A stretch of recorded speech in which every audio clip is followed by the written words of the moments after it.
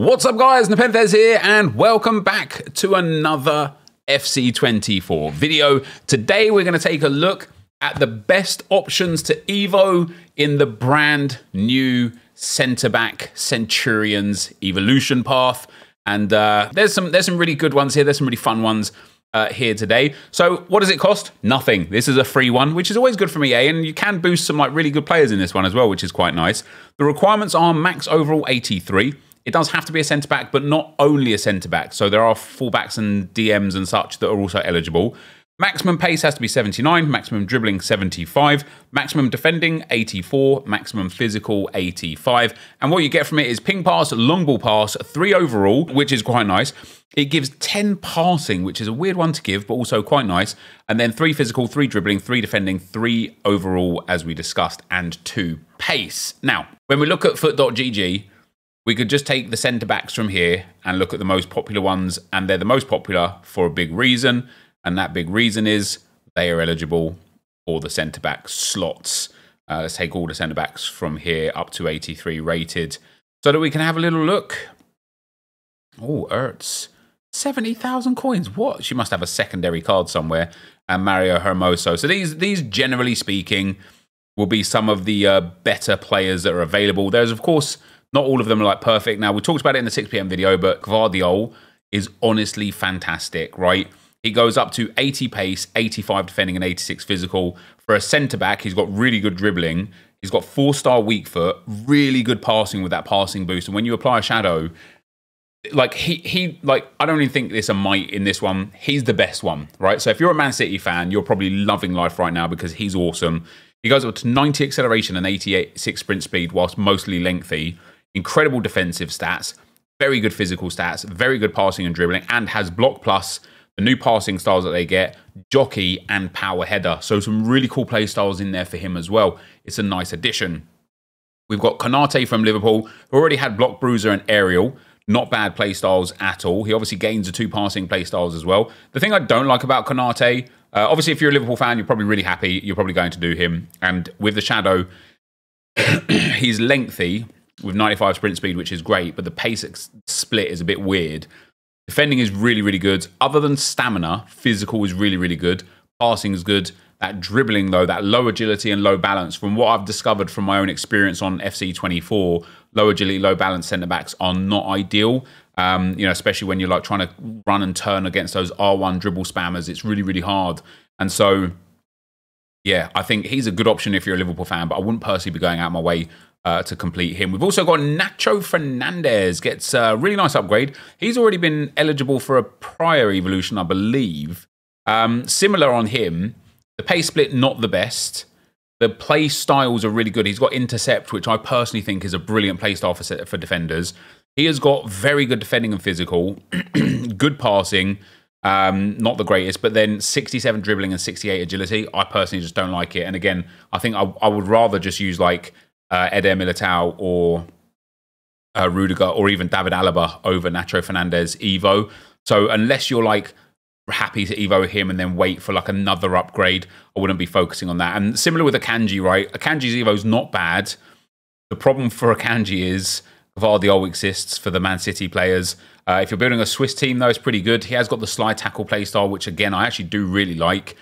He gets really good pace, really good defending, good physicals, and really good passing. But again, that agility and balance is not the worst, actually. I don't mind his dribbling. I do think he's a really good option. He's got the 4-star weak foot as well, which is great. And he's a prime example, I think, of Evos being repeatable would be nice, right? Even if it's a paid repeatable one. You know, you complete it first time for free, second time 150,000 coins. If you're a Man City fan, you're definitely going to go and do Akanji, and you're definitely going to go and do Gvardiol. And why not, right? Why not? We've got Medina, an inform. Now, his card is already good. And so the fact that he can be evolved up to an 86 rated, he's only got 2-star weak foot. He's got very good passing stats with this upgrade.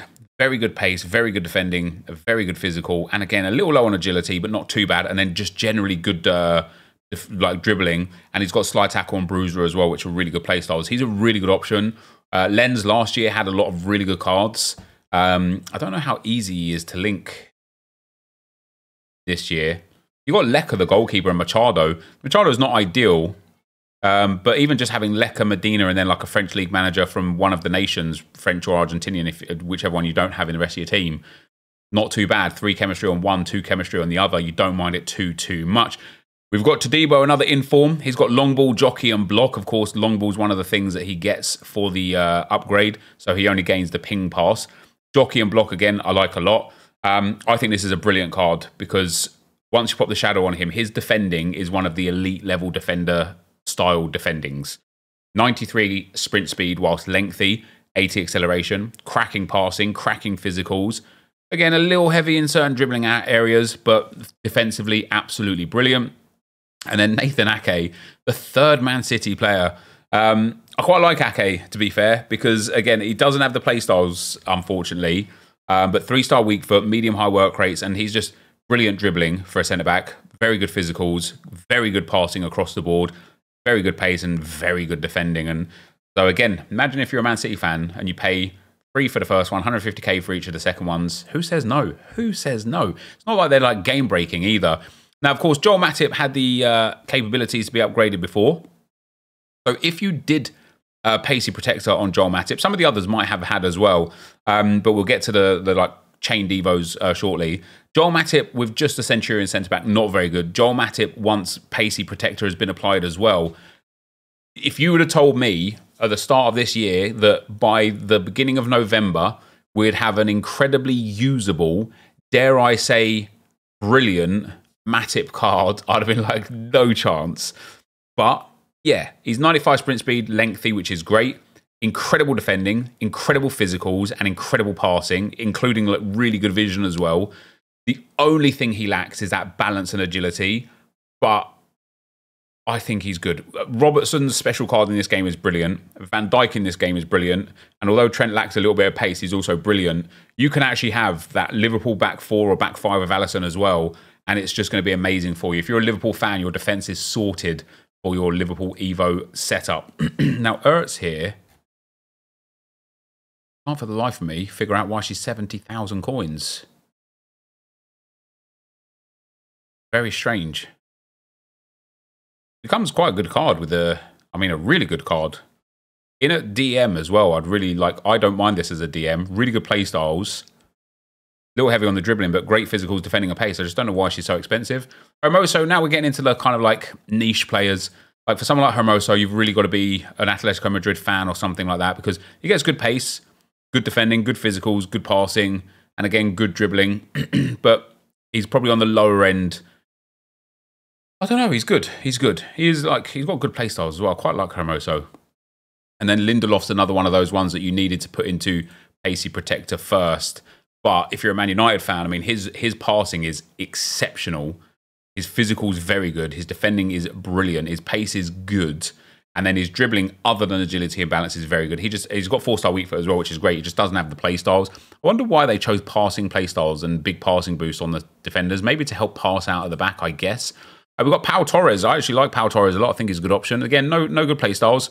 But once gets that upgrade, little lacking in dribbling. But as far as a centre-back goes, that's not actually that bad dribbling. We've just seen some options that are brilliant. But his pace, defending, physical is really good. His passing is really good, as you would expect. And then he's got power header, ping pass, and the new other play style as well. And then Romero, I think the problem with Romero is he has already got an inform that is a boost very similar, probably even bigger, I dare say. So I wouldn't really go with Romero personally.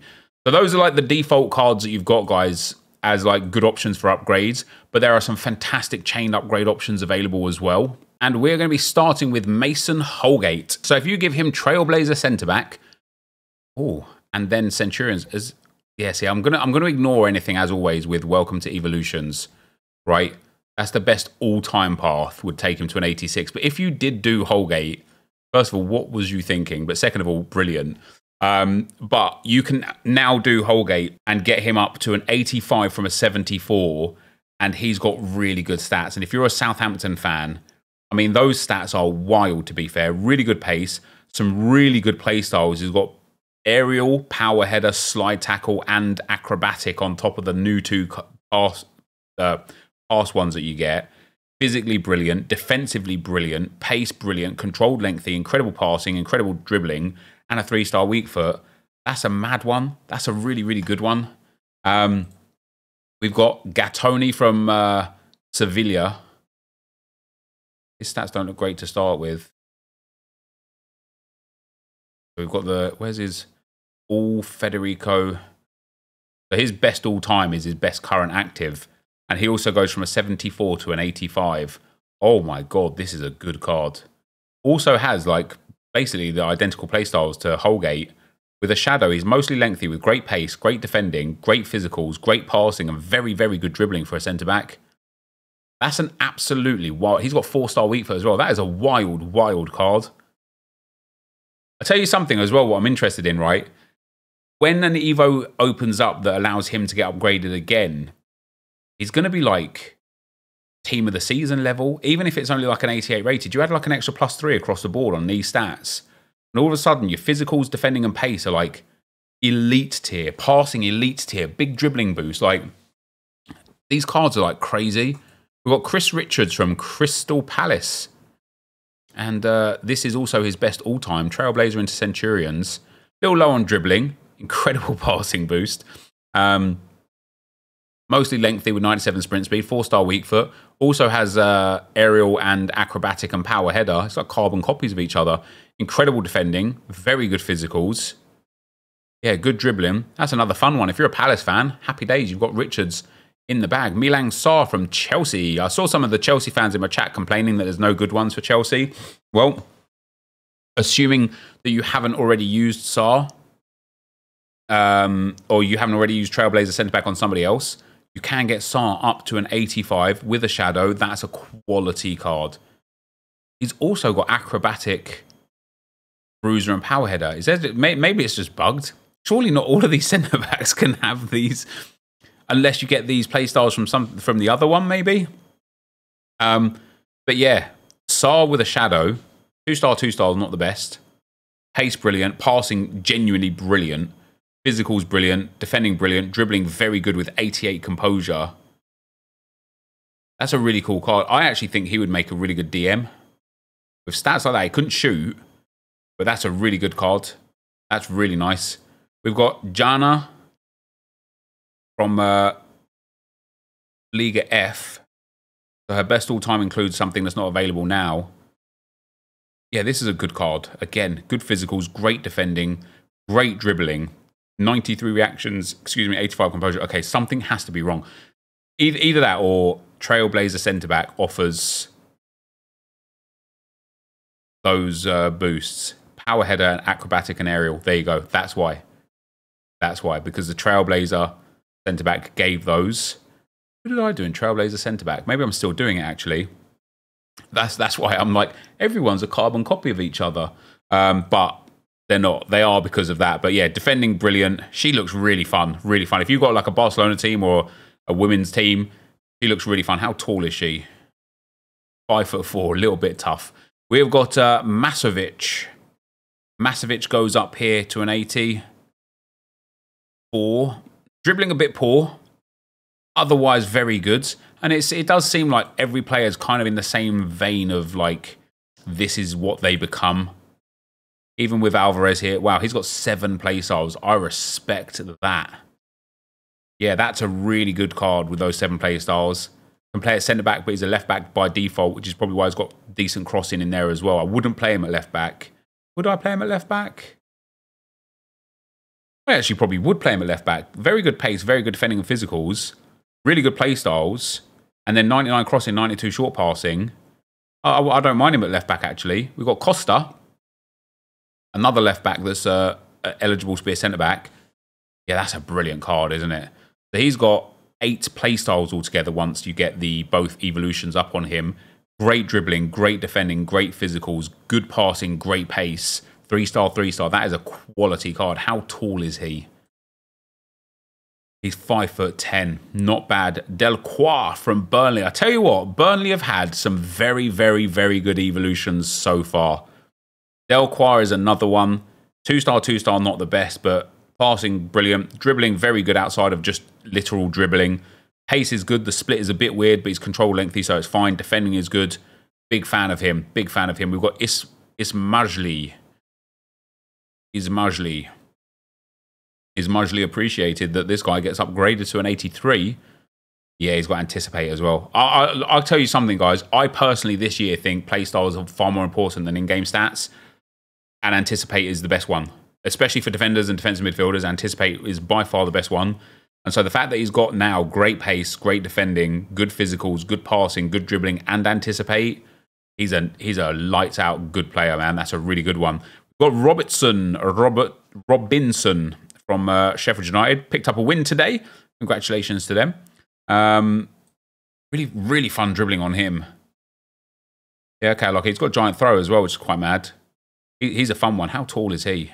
If he's mad tall, he's going to be brilliant. He's only 5'11", that's a shame. And then we've got Sildilia. Now, Sildilia's got an 83 rated already, right? If we look at his 83 rated and compare it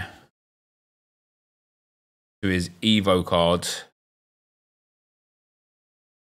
wow, the differences are incredible. The Evo card, same positions, obviously, same 2-star, 3-star, way more play styles, 1 more pace, 7 more passing, 2 more defending, and 3 more physical. This Sildilia is cracked. Absolutely cracked. With a shadow, incredible pace, and obviously drops in at centre-back. Incredible defending, incredible physicals, good passing, good dribbling, loads of play styles. What a card. What a card. And then we've got 5 more to finish off, guys, which are cards that are no longer eligible to be completed now. But, yeah, here we go. Best all times. Bassong from a 60 rated up to an 87 rated, 14 pace, 22 shooting, 25 passing, 27 dribbling, 26 defending, and 23 physical. Oh, my days, man. I think the, like, bronze to gold upgrades are even bigger than normal because they tend to be really well-rounded at just an extremely low end. And so when you get to a situation like this, where for a centre-back, if you did him, I don't know why you would have done, but if you did, oh, the play styles are incredible. The dribbling is incredible. The pace, the defending, the physical, that is a very fun one. We've also got Stark, which you can, at the moment, take from a 74 to an 82. But his best all-time is a 74 to an 86. Intercept plus. With the shadow, great pace, great defending and physical, great passing and dribbling. Yeah, that's a fun one. And he's got DM availability. Yeah, that's a fun one. We've also got Becker. So good. They named him twice. Oh, look at this path. Now, it's a shame. Like, maybe EA will one day do, like, re-ups of old Evo paths. You know, maybe like in like a flashback week or something where they're like, look, you know, we'll go back in time. Let's give you some of the best ones that we've had. We might be able to do this sort of thing. But Becker from a 70 up to an 86 rated. Oh, my good Lord. Real cool play styles. 2-star, 3-star. CDM, centre-back and centre-mid. Incredible stats. That is a really fun card. And again, you most likely didn't do him in any of these ones here. But if you did, you're loving it right now. We've got Marco Kana as well. Marco Kana went from a 67. Now, we've actually looked at him a few times because he's been fun in some of these. But this card, it's hard. He has got unbelievable play styles. With the shadow, great dribbling, great defending, good pace, great passing, and good physicals. And of course, can play CDM and centre mid, and that's exactly where I'd play him. This is like icon level. Maybe low tier icon level, but icon level from a silver card at the start of the game. And then last but not least, we've got Giulini.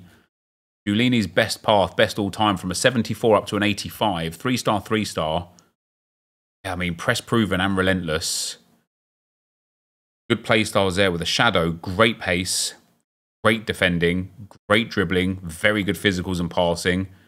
Very fun card. Another Swiss card that's very good. Guys, there are an unbelievable amount of really cool Evo paths, and I hope people are like leaning into the Evo stuff on their game with the way they play, because if you even like look at the Evo that is available just today and you think to yourself, oh, maybe I support a team where like a really poor cards. Let's go to like page 100. You know, maybe you're a fan of like this guy, Decan, right? And you're like, oh, what's even the point for me? Because all I can do is this. You know, He's not even eligible for Centurions centre back. Maybe he's not. No, he must be. It's just not his best active, that's all. Yeah, if you're like, oh, all I can do is this for him, and you're like, what's even the point? Trust me, do it anyway, because when he fits into another one, and then another one, and maybe another one, he's going to be an elite level card, and you're going to be looking at him going, I'm so glad I did this. I'm so glad I invested the time. However, for today, that is going to be the end of the video. Let me know your favourite Evos down below. Thank you for watching. Hopefully you enjoyed it, and I will see you next time. I'm out. Peace.